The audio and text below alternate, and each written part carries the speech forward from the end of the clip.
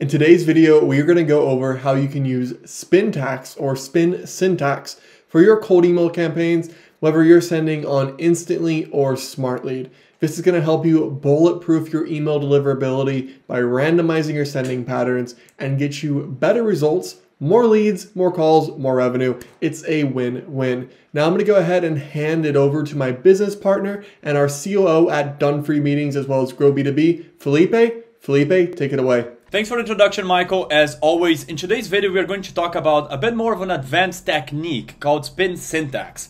I'll tell you all about it, what it is, how to use it, why to use it in the first place. But before I start on that, I want to start talking about cold email. A little bit more about like cold outbound overall that I think will be important for you to know before we talk about Spintax in the first place. So when it comes to cold outbound, our number one goal as people that are sending outbound is to land in the primary inbox. Because if we don't land in primary inbox, we land in spam, a lot of our efforts will be wasted. Not completely, because there is a level of you sending emails to spam at a certain scale that will still make it work. There are some people that look through their spam folder. Now, nowadays, some tools such as Microsoft, they're even sending your emails to black boxes. So you don't even land in spam. So to define the ground here, like number one rule, like ground zero of the whole thing is, let's land in the primary inbox, okay? So let's avoid the spam. Let's not talk about what it will look like if you're just blasting everyone and spraying and praying. Let's talk about actually getting to the inbox. If we want to talk about getting to the inbox, we first got to understand what makes us land in spam.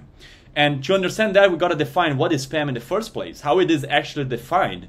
And the way that Google, Microsoft, and other blacklists even define spam is by two things that have to be true at once. Number one, and I did not expect this effect to come out on my camera. Thanks, Mac, for that. So number one is actually that you have to be sending emails in bulk. Number two, that has to be true at the same time, is that those emails have to be unsolicited. So what is the difference of email marketing and cold email? It is a solicitation, right? People have required to hear from you if you're sending email marketing. They have never required to hear from you if you're sending cold email. And so we have to be mindful of that. Now, we cannot break both of the definitions because we are still sending unsolicited emails out. So we can break the first definition, which is the bulk definition. Now, if you're in the cold email space for a while, you already know some of the ways that we do that. There is one technique called snowshoeing, which is you buy a bunch of burner domains, burner email accounts, and you send very low volume from every single email account. So all of a sudden, it doesn't look like you're sending emails in bulk because every account is sending very low volume. Then there is the detail of you adding like warm-up emails to that, so the reputation is faked and it looks like you have a good reputation when you're just using a warm-up tool in the first place. I'm not going to explain too much about the warm-up thing, but in case you're advanced, you understood what I meant. Now let's talk exactly about the bulk sending. So you create a bunch of email accounts, each of them sends low volume, and that's how you kind of get around the definition of spam, and you have a better chance on landing the primary inbox. The problem with that is that was a concept like 10 years ago already. So Google and Microsoft got some time to catch up to what we've been doing in the cold email space, right? So they realized if people are going to be creating multiple email accounts to be sending this at low volume, we're not going to catch all of their accounts, because even if we do catch them, they're just going to delete them and create new ones. So what they decided to do is flag you on a copy level. So they would check if your copywriting is getting sent out, is getting flagged, is getting reported as spam. They would trust their users to judge whether or not your copy is good or bad. Now what happens is if a lot of users report you as a spammer, then your copy gets flagged. It gets a pin, even to the level that your signatures get a pin, which it's very like minute, but it is something that happens. And so you got to be very mindful that that is a thing, and you have to find your ways around it. One of the ways around it is what we're going to talk about today, Spintax. It's changing every single email that we send to make every single one of those look unique. And that's what I'm going to teach you in this video. How do we make every email that we send look unique? So Spintax, telling you what it is now, it is the technique or the code that you implement inside your cold email sending tools to make every email sent out look unique at scale. Now, one of the ways you could do this without using Spintax is just sending personalized emails. So if you have the time to personalize your messaging, maybe you watched our previous video on Clay on how to generate personalized lines at scale, you might not need as much Spintax because your emails will look somewhat unique already with personalized lines. But let's say you're sending emails in bulk, you don't have the time to do personalization, or you're like me, that you like having one campaign sending in bulk at all times and one sending personalized at all times, always having both. Best of both worlds is the best mix. So in that case, you want to be sending your emails that you will not be adding personalized line on with Spin Syntax. So Spin Syntax would be a trick that you apply to change words within a script. So for example, it would take a sentence that would be, hey Felipe, good morning. And it would turn into, hey, hi, hello, good morning, good evening, good afternoon, Felipe. And then the second part, let's say good morning, it would say good evening, good afternoon, and so forth. It would rotate between the words that it is sending, all automatically done. So that is what the Spin Syntax is. Before I tell you more about it, how to implement it and how to start using it overall, I will tell you why it is important and what has been the data behind all of this that we noticed, which made us use Spin Syntax a lot more. So I'll actually draw something right here on the screen. Let's say I draw this right here. This is something we have noticed across the board, okay? So this has been through all of our clients. We've been sending cold email for a very long time at a very high scale, and we have noticed this pattern. There is a correlation of uniqueness of email, meaning how different every single email that you send is from one another, correlated directly with the reply rate percentage, okay, over time. So over time, we noticed that the more uniqueness we had, the highest our reply rate was, and it kind of looked like this. Right? So yes, there are diminishing returns to the whole thing. I would not tell you that there isn't diminishing returns if you do this whole thing. There is, but in the very beginning of a campaign, right? So like when you send your first 1,000 prospects, the amount of uniqueness of the emails matters so much. In fact, it is the one thing that will keep your copy sending long term if you have good accounts, if you have all of the other fundamentals in place. If you're sending cold emails already, you may have at some point come across a campaign that started really well, it had really good results, and all of a sudden it started dying slowly. And you're like, how come? It was working before and now it doesn't work anymore. What happened? What might have happened is that your copy got flagged. There could be other reasons for that. We could talk about in another video about campaign optimization. But to the point here, it could have been that your copy just got flagged. And so how do you get around it? You need to increase the amount of uniqueness that there is in your email. So how do we do that? I will show you. I'll open a document and I'll show you how to implement it inside a tool. So let's say my script was, hey, first name, like this, right? And then I would say, thanks, Felipe, for, okay? That would be like my email, okay? Assume I had like copy in the middle, I had the body in there, but whatnot. But assume like I was sending this, right? How could I add uniqueness to this whole thing? I could add a code such as this one, that look at what it would do. It will now trigger a response, depending on the cold email tool that you're using, to choose one of the 3 words every time I'm sending. But what happens is, when I apply this to enough places in the script, look at this. I'll show you something really cool.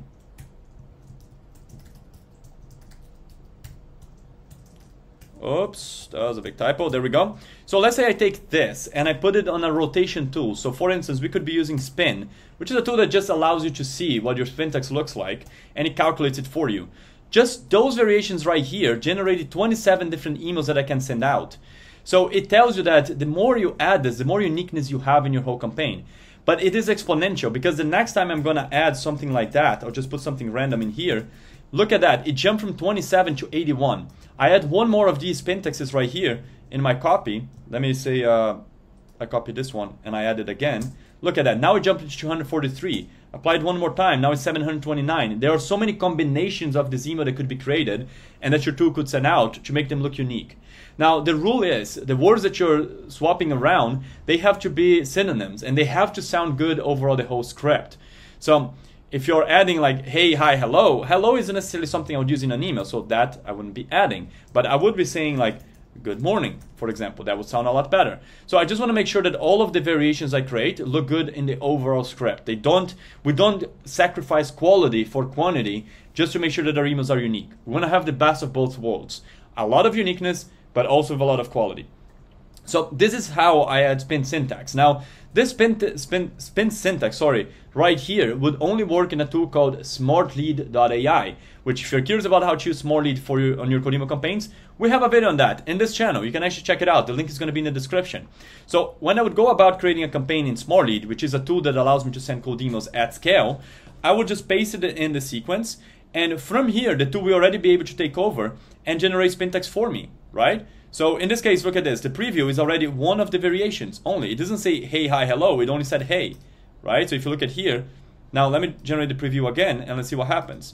I didn't add leads to this campaign, so apparently I cannot keep on swapping. But every email I'm going to send is going to be one combination of all of the spin syntax right here, right? So how do you create it? You have to go to the guidelines and the documentation of your sending tool, and you have to check in there what is the type of code that you need to add in order to generate spin syntax. So for instance, if we were going over to Instantly, another tool that we love and we use a lot, it would be a little bit different, right? So if I were to apply this in here and click preview, it wouldn't work, because the way you create it here is like this.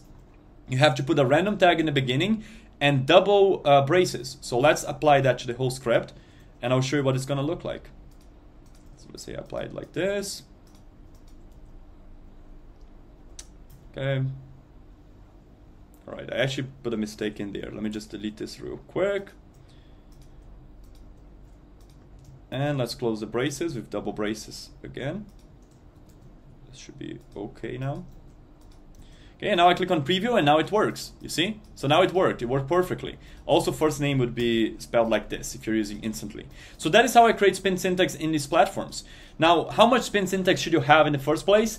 That is something I wanted to remind you with this graph. As much as you can without losing quality.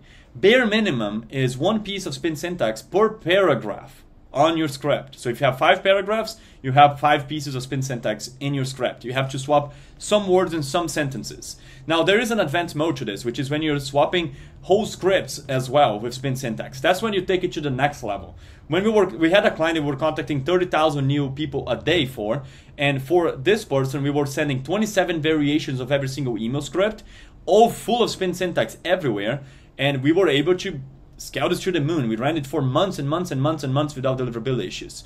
So that is one example. But the way that we accomplish that is with spin syntax and having all of the other fundamentals in place.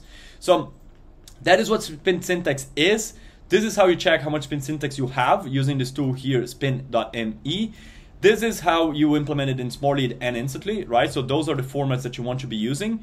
And now what should you do from here? Should you go ahead and swap every single word in your script yourself? Perhaps, if you have the time, but if you don't, you should be using AI to generate the spin syntax for you. So you could use a tool such as ChatGPT 4o. Please use the 4 variation because it's way better with language than other versions of GPT. And you could have it generate spin syntax for you. So for example, generate spin, actually cold email, spin syntax for the following email. The structure is, and then let's use Instantly is random, sentence 1, sentence 2, sentence 3, and then we run it. And then let me take a script. Let's take this right here. Let's see if it's gonna do it with this already. Right, so this is not the best prompt, right? This is just a prompt I came up with on the spot, but you see, it will already create this for you. It will create all of the spin tags. It created way more variations. Now do notice that it did create a script all of a sudden that was not there in the first place. And that is bad, of course, because it would be changing your copy. So you need to get quite tidy with your prompts. You need to do it a lot better if you want to use AI to do it for you, but you could use AI. And in fact, our students in Grow B2B, our course, where we teach everyone how to scale cold email the right way, and we teach everyone how to do it, in there we give away our prompts that we use in our own company. We never do Spintax ourselves. We never touch Spintax. It's all done automatically. We have one automation that runs it. And it does require better prompting than this, but I just wanted to open your mind to the idea of using AI to generate spin syntax for you. Now, if you're curious about our course where we talk in depth about the strategies and how you scale cold emails to the moon pretty much, you can check out the link in the description if you're down for that. In terms of spin syntax, this is the way to do it. This is why it's important and how to do it. If you have any questions about it, please drop it in the comments. I'd love to tell you more about it. And that's going to be it for today's video. Thanks so much for watching, and I'll see you in the next one. I'll pass the word back to Michael. Thanks for that breakdown, Felipe. It was very helpful. And if you do have any questions on Spintax, leave them in the comments. And if you want our prompt to have AI do this for you, well, it's in Grow B2B, our program, which is also linked in the description. Thanks for watching, and I will see you in the next video.